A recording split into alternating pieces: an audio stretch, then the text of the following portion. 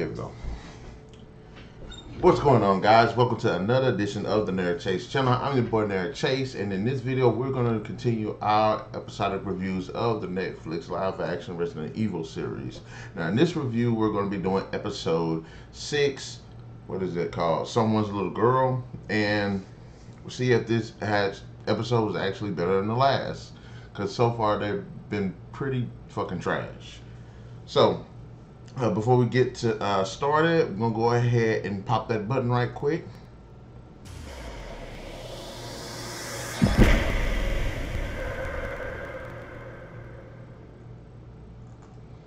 Sweet. We're going to pull up the microphone. I hit this the other day, so I got messed up.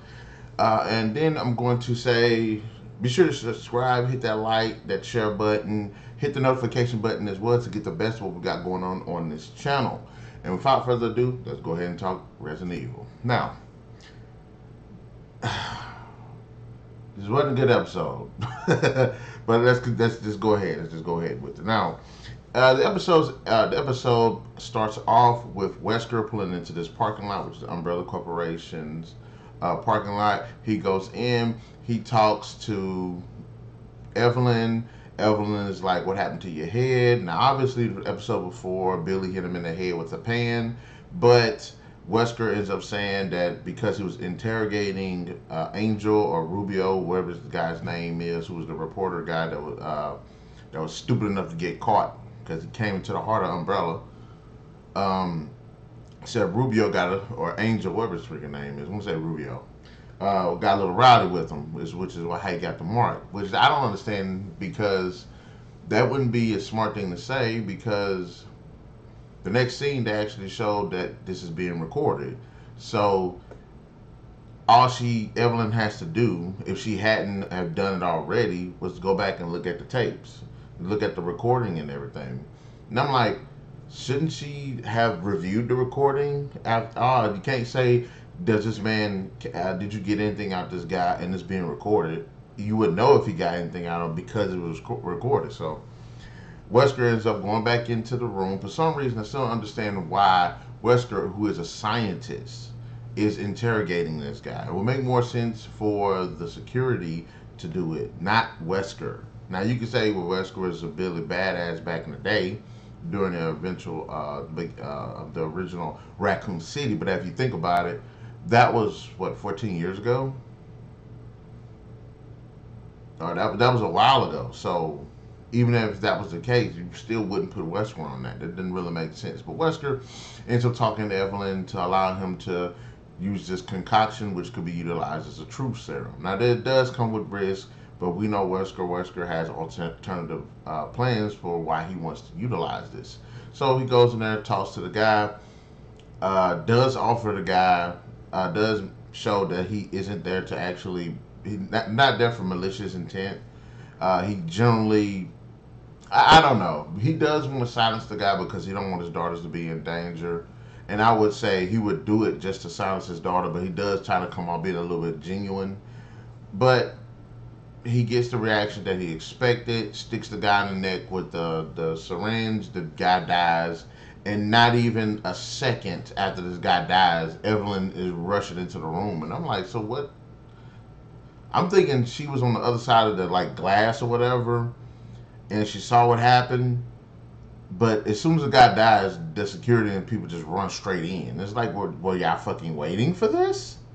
Y'all literally didn't even wait a second. And it wasn't like he ran out there like, hey, this man died, come check him out. No, they literally ran in the exact second he died. I was like, oh, okay. I mean, y'all, when they say first responders, they don't play. Which, again, is weird, because where was that immediate first response during the events of the first few episodes? But I digress. So, of course, Evelyn, for some reason, immediately questions Wesker. And I'm thinking to myself, why? Because he does say, hey, if I wanted to go ahead and sabotage you, I could have been done it. And he would have been much more effective doing it, because he's into all of the dirty little secrets. So she captured him, subdues him, apprehends him. And I'm like, why? It doesn't really make any sense. You don't have any evidence that Wesker was involved in it. So why would you do that to him? So, okay, but then we're going to the future, and I do like this because they copied the formula from last episode. Do something from the past at the beginning, do something in the past at the end, but make one story of one timeline the majority of the episode. And this time it's the future. So we get a couple of neat little things here. Billy and Jade are talking, and it's a bunch of bullshit stuff you're not interested in. You don't get caught up on what's going on with the other outside of what we know. Of course, Billy's like, "Well, I heard you got a daughter." We already know Billy's got a daughter. We know that not Billy. We already know Jade's got a daughter. Then like they're looking for the library because that's where, or the college campus or wherever it was that Jade was going to.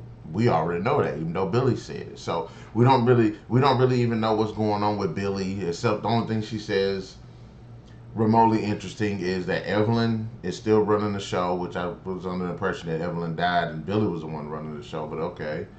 And then that Wesker died. And I was like, wouldn't be the first time. But anyways, so they go back and forth with just drama, just stupid shit that doesn't make any sense. Again, be different if they catch us up on what happened during the events of the apocalypse and all of that. Now I understand the past story is building up to why they went their separate ways and everything. But even after the fact, if there was a little bit of that whole time jump since the last time they seen each other, and they actually give a bit more insight about what's going on, it would make more sense. What's Billy been doing this entire time? Wasn't even mentioned, so we don't know what the hell's been going on.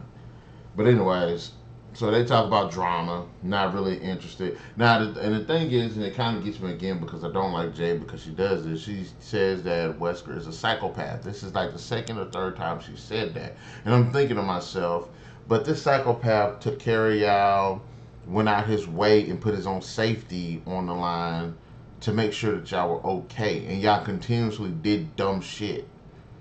Despite the fact that this man actually went out his way to protect y'all several times. Which led up to the events of what happened earlier in this episode. The fact that Jade contacted this guy and told this guy all of this stuff. The fact that this idiot actually came there. All because she made this a conscious decision based off what Billy did too. So you're like, y'all make bad decisions, and that's what leading up to. And I get this guy got a bad past and everything, but damn, you got to go back. You got to go off what you've experienced with this man, which is nothing but unconditional love, security, and care. So all of this, you keep calling this man a psychopath. In your lifetime, you hadn't seen it. So fuck all that stuff. If there's anybody that's a damn psychopath, it's your ass. Because ever since day one episode, people die and bad things have happened everywhere you've turned to. So she gets on my nerves with that whole psychopath stuff. She's trying to have the stupid moral high ground, but she makes all of these fucking terrible decisions that get people hurt or killed. So they're out, and the way everything is presented, Billy is a bad guy now. She's with Umbrella. She's loyal to Umbrella, and Jade is the fighter against Umbrella. And then all of a sudden, Billy makes this weird confession that she wanted to hear Jade. Jade said she'd rather die than go to Umbrella. Billy's like, I wanted to hear that. So I'm thinking, okay, she's going to put a bullet in her ass. Doesn't. She just breaks down basically saying, hey, I wanted to hear that. I'm not a bad guy. I'm with you on this. I should have went with you. I shouldn't have stayed with Umbrella. I missed you. I'm out. I'm always being your sister. She sends these guys out, the soldiers or whatever out. Lets Jade go. Takes out the chip this tracker that they put in her. We don't see her put it in her, but they put one in her when they drew her blood, which we didn't see. So, because Jade did make a big point of that. She was like, "Oh, you took my blood." I was like, "We didn't see it. What are you talking about?" So, anyways, takes the track out, tells Jade that she's dying, I guess. And Jade is like, no, you're immune. And she's like, no, I'm not immune. It just works slower. And I was like, ain't the apocalypse been active for 14 years? how fucking slow is the dying process for you? Because everybody else got knocked out in like 3 days. You've been alive for like over a decade. So I'm trying to figure out what the issue is. So Jade gets the head that she had and she fucking takes off and Billy lets her go. And I was like, any tension that could have been built up between these two sisters, it would have made for a more compelling story. Because they went the CW route like they always do. But if you're going to go the CW route, you can make it a bit more compelling. That just got flushed down the fucking drain. But okay. So any tension between the sisters is just gone now. Bullshit. There's no character development. Okay, fine. So this part kind of gets me. I didn't understand it. Jade manages to get out of the facility. She's running through the place, and I understand the people, the Umbrella soldiers were leaving and stuff. I was like, she didn't see not one soldier. It wasn't like she snuck out. It wasn't like she did any smart maneuvering, resourcefulness, some strategic planning to get out. She just got out. These motherfuckers didn't see her at all. We didn't see any of them. I'm like, wow, okay, fine. That kills into more tension. So she gets out with the head, and then the editing is so weird in this next scene because it shows her running, and it shows from the way that it shows that she'd run less than 30 seconds, and then she pops up next to a beach, and then these people like freeze, and she turns around. It's people she knows, people she's been looking for, and what's confusing is okay. The way it's presented is she just escaped the facility. And not 30 seconds later, she see the people that she's been wanting to see. And my question is, how did they find her? Because if it's shown, if it is that she was running for like a couple hours or something, it didn't show that. It showed that she literally got out the facility, ran down the hill, they found her. And I was like, how did they know where to find her at? She didn't tell them where they were. And I'm like, I get tired of Jade escaping these places and then people fucking randomly finding out where she is when they have no freaking reason to find her. But they found her, and I'm like, how the fuck did they find her? So it's people that she know, that she's been cool with, the people that she's been with, and they take her to this giant ship. And again, I make this reference. What the fuck is this? Resident Evil Afterlife? First we're in like a jail. Now, earlier they say bunker, but I'm like, that's like a jail to me. What kind of bunker has cells like that? Look like a prison to me. But you had the prison, and now we got a big ship. So, just saying. And then the episode, I kind of want to say it, but I'm not going to say. I'll jump to it and I'll make this. We're going to circle back. We're going to make that reference. So, on the ship, this ship is the place that she's lived. Apparently, that this small group of people that she's dealing with, that she's been cool with, this whatever group that she's with, this is where they are. They've been on this ship. And I've been asking myself a lot of questions since the ship popped up. One, this ship, if it is next to the area where the jail was, and this ship is right there, Umbrella didn't see this ship?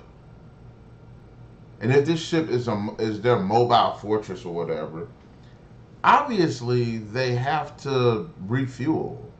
And in a world, with dwindling resources, billions of zombies and everything, where the fuck are they refueling at? And I would think that if they were refueling somewhere, naturally Umbrella or some other powerhouse or whatever would probably have control over that, because control over a resource like that gives you power. So again, this ship kind of makes me it makes me ask a lot of questions that really aren't addressed at all. Actually, in fact, they ain't. They ain't at all. So at first, apparently what we thought was like a solitary location is, I guess, a ship. So anyways, on the ship, uh, the guy who I fucking thought was Simon in the future is some other random guy.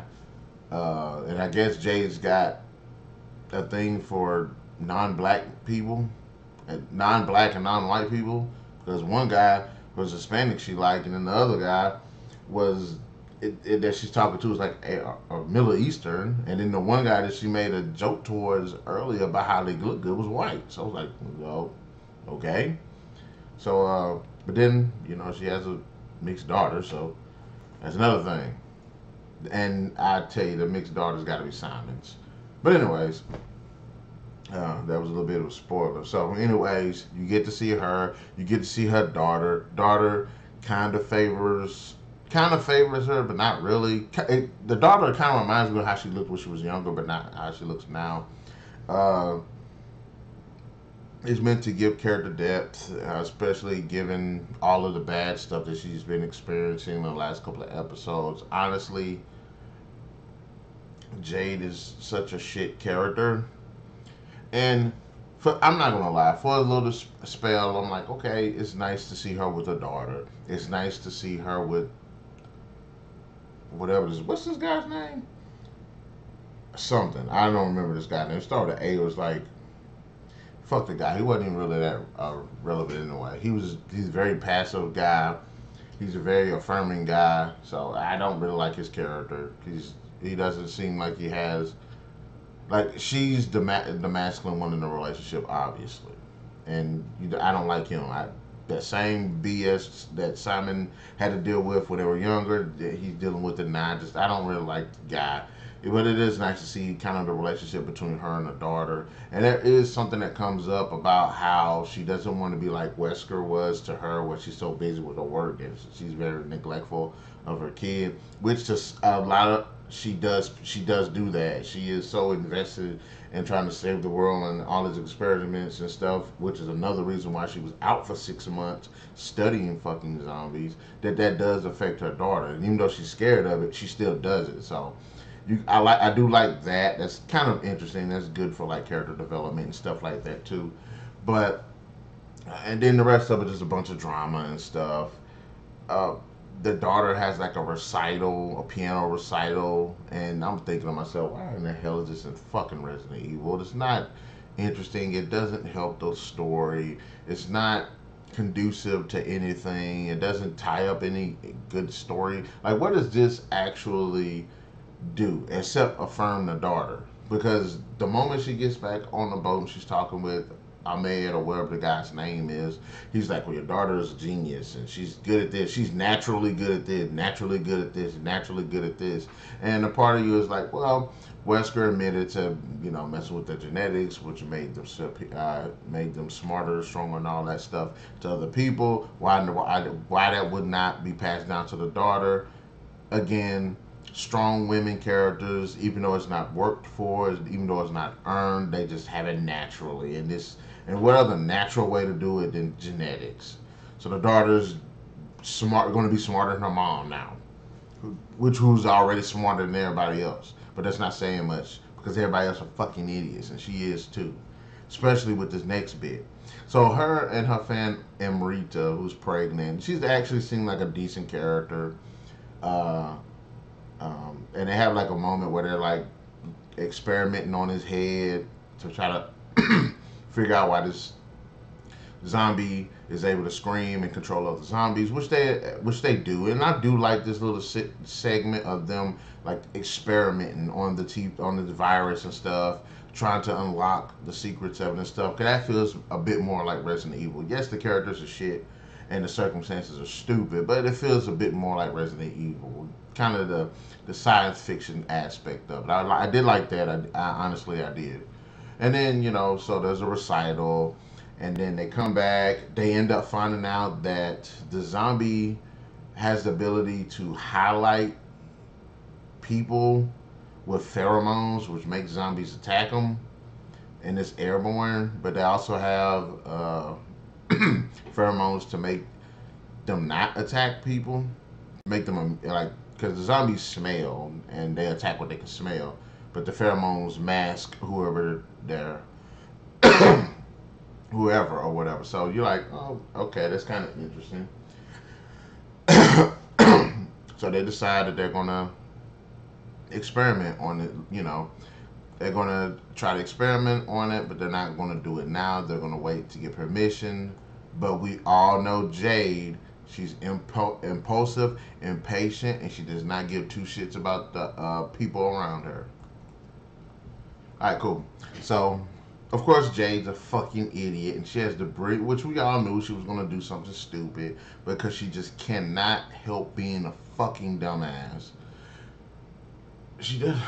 She doesn't tell anybody that she's doing this. She has to test it now. She decides. Now, earlier, a few minutes earlier, they end up sailing next to a couple of overturned boats. They said like ghost ships or something like that. And you can see that there's zombies under the water. And the way the zombie, this is the ocean. So I'm thinking, I'm looking at it, I'm like, would the zombies be in the water like that? Because my understanding is like you sink. After a while, your body would probably sink and then be ate up by like sharks and stuff like that. But these bodies seem like they're just preserved out of nowhere. And another thing kind of got me was, I was like, so why are these boats overturned and stuff like that? Was it a storm? Was it pirates? Did they get attacked by underwater zombies? Did Umbrella fly over and blow them up? So another question. So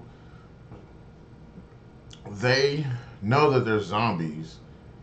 I guess they suspected that potentially zombies that around because we see zombies in the water and stuff.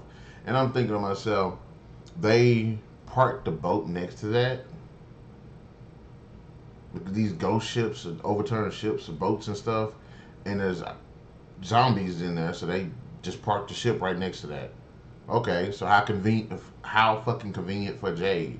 Jade decides to go out there in the middle of the fucking night, grabs one of the corpses out of the water, and this is how, again, she's so fucking stupid. Because if she's gonna do this, I have a thing. If you're gonna do something wrong, do it right. She pulls a zombie out of this cold ass water, puts it in a little boat she got, doesn't subdue it, doesn't put a cloth around its mouth so it can't bite her, doesn't put tie its hands and feet so it can't, you know, grab her or jump up and move and stuff. What did she do? She literally fucking turns her back to it. And not only did she turn her back to it, she turned her back to it and held it there for a second. And I'm like, okay, obviously this zombie's gonna jump the fuck up. Why would she do this? So of course the fucking zombie jumps up and almost bites her. But she manages to stab it with this something. Because I'm like, well, if the zombie's blood isn't flowing, then what is the point of you stabbing it with this, with injecting it with this? And I guess it put the zombie to sleep. But I'm like, again, if the zombie's blood is like coagulated and stuff the way it's typically shown to be, because you shoot a zombie, they don't really bleed like that. So, and his heart isn't beating like that. I mean, how did you injecting it with the serum stop it or put it to sleep or whatever? But okay, doesn't make sense, but fine. She puts it in a backpack or a duffel bag or something, and it looks like a kid. Yeah, it looks like a kid. It's an ugly ass kid. I mean, I get it's a zombie, but damn, it's ugly. Either that or it's just too much fucking makeup. I don't get. I mean, I guess because it's in the water and you swell up, and they were trying to make it look like that, but ugh. So anyway, she takes this zombie into the laboratory. Nobody knows that the zombie's on board, and I'm like, she brings a live fucking zombie on board a ship full of people and don't tell nobody that she's doing it. Now, of course, they're trying to paint her to be the good guy because she's doing it supposedly for good reasons, but she's a fucking idiot. So she straps the zombie to the wall with straps, and I'm like, wouldn't it make more sense for, I don't know, like handcuffs or something? And she don't strap it to where it's like she's strapped like if you're gonna strap it, you're not just gonna strap it by the arms. You might strap it by the arms. You might strap it by like right here by the wrist, by the arms, by the waist, by the neck, by the legs, by the feet. So it has no room to fucking move. But no, she straps it only by the hand, by his wrist, by the thing's wrist. Not, it didn't even take the time out to strap the feet up so it can't fucking take off and run. So then the stupid, and obviously this is her daughter. I believe that's her daughter now. Because her daughter is a fucking idiot just as much as she is. The daughter meanders into the fucking laboratory, and I'm thinking to myself, why is the door not closed? And I could have sworn that there was a door there at one point. So what's two ways in, and one has a door and one doesn't? So the daughter meanders on in there, sees the mom has the zombie in there, freaks out. Mom try to calm her down, tells her, hey, we've got something that could potentially save everybody. Do not move your punk ass from where you are. Stay there. Fucking stay there. What does this dumb child do? Steady talking, steady moving, steady doing dumb shit. So Jade sprays the pheromones on her, and it works. She's out in the zombie's face. The zombie's not reacting to her. Cool. Smartest thing she did.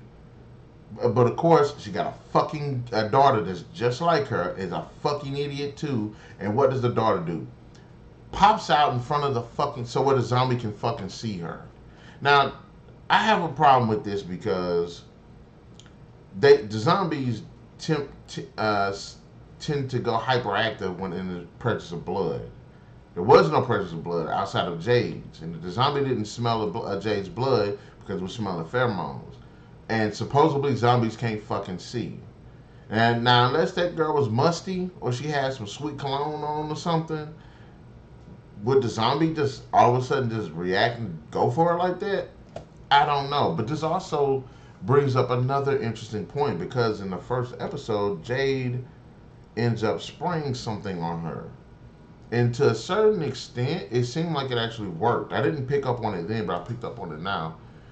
Now, in the first episode, Jade pokes the bunny in the ear, the zombies head for the bunny, and they pretty much ignore Jade until she cuts her own arm. And if we're going by they can't see or whatever, but they can smell, then what she sprayed on her, did that not mask her scent from them?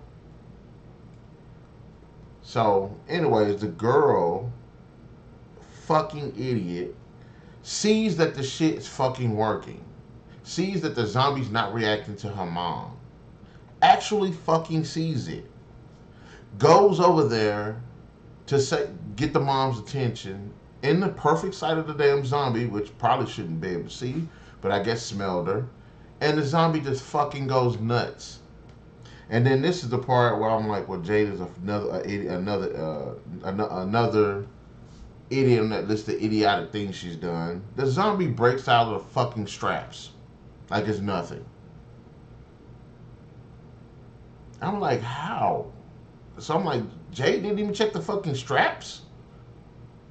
So the zombie attacks the daughter. Jade, manages to get out the daughter. The zombie knocks Jade off of her and stuns her.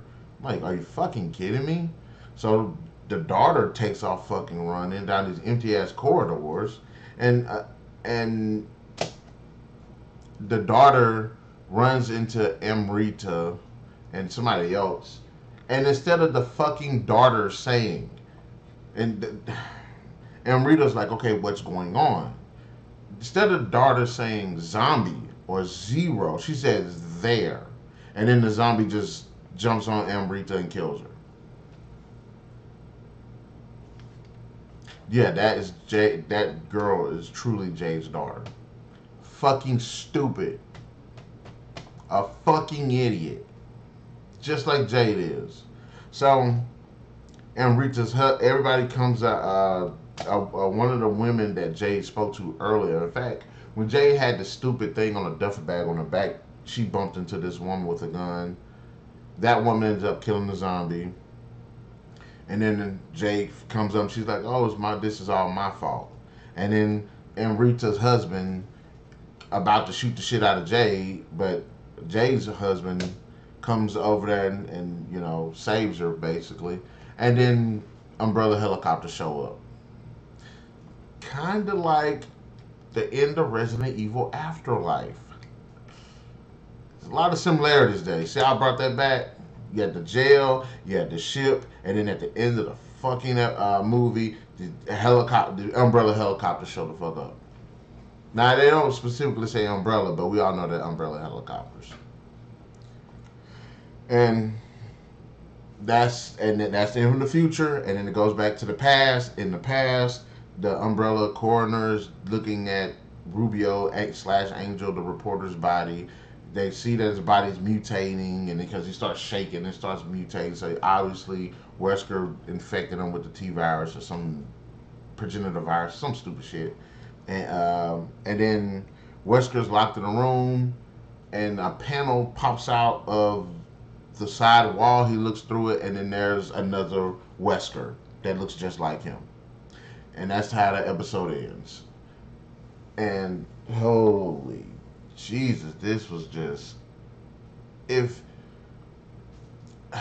this could have been a good moment. And I say it this why, because the fact that they didn't do the jumping back and forth helped to establish the story of the present day a bit better. The fact that we got to see a little bit of Jade's family ordeal with her daughter helped with her character a little bit. The fact that we got to see a bit more of like the scientific aspect of the T virus, them sitting here researching, doing these testing to try to figure out how the zombie is able to utilize the abilities that it has, feels like Resident Evil. And then you have bullshit ass drama between Billy and Jade that didn't make any fucking sense. The initial Evelyn's initial choice to subdue Wesker, which came out of the fucking blue. She has no reason to do that. So characters are just making dumbass decisions. Drama that's just so contrived. And then Jade and her fucking daughter are just dumbasses, especially Jade. But I gotta fault the daughter too. Amrita, I thought was a decent character. She didn't get much screen time, but I was like, okay, cool. She's a decent character.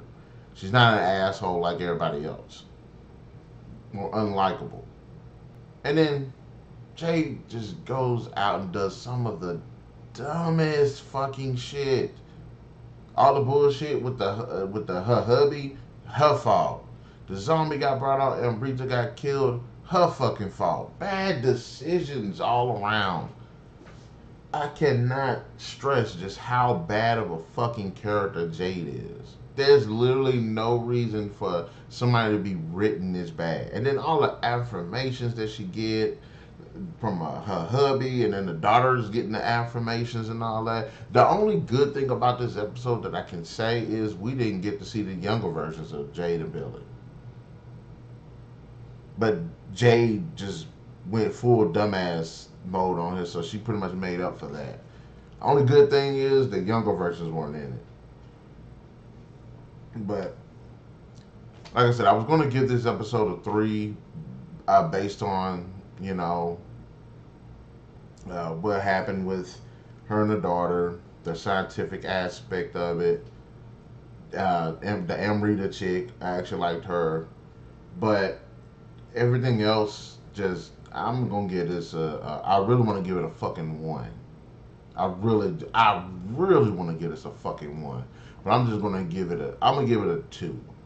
Because those scenes and that stuff actually kind of had me a little bit intrigued, and just the base and the way the story was told too, with it being basically the full episode being set in the present.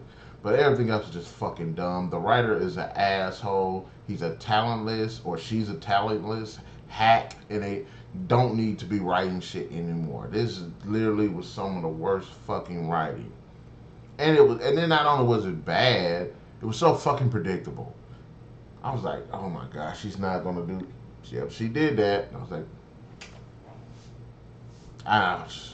But anyways, guys, in the comment section below, I know this review is shorter than the rest of them, but not a lot of shit happened like that. But anyways, in the comment section below, let me know, what are your thoughts? Did you like the episode? Did you not like the episode? Did you agree with any of my points? And please tell me, did the meter of stupidity, did Jade break yours? Because she did mine. I mean, actually, I got like 3 or 4 of them broke, and I can't sit here and keep going to fucking Walmart buying them because they're expensive, for too expensive for one fucking character to be breaking damn near every episode. But aside from that, be sure to hit that like, share, subscribe, and that notification button to get the best of what we got going on this channel. We'll definitely catch you guys later.